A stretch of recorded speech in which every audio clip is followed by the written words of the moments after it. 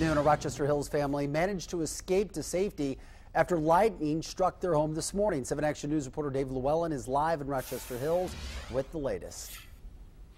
Vic, the owner of this home on Cumberland told me he heard a big boom just before 6 o'clock this morning, and that caused him some concern. So he eventually went outside the home, checked the exterior of the house, and that's when he discovered smoke coming from just below his son's bedroom window on the second floor of this home.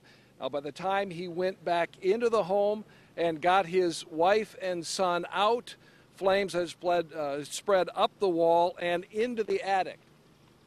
911 call to firefighters brought them out in a matter of 5 minutes or so. They managed to limit the damage of this home to primarily the second story, but as you can see through this video, the damage is quite significant.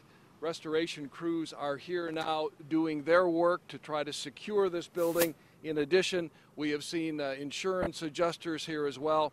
So this family's lives certainly turned upside down for the time being, and it could be months before they're able to be back in this home. The good news is everyone here is okay.